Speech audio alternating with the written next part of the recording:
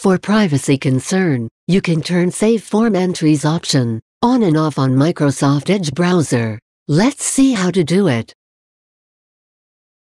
Open the Edge browser. Click on More Actions present at right top of the window.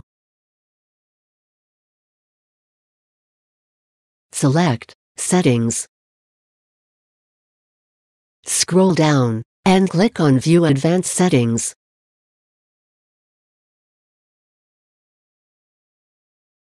Scroll down for Privacy and Services section.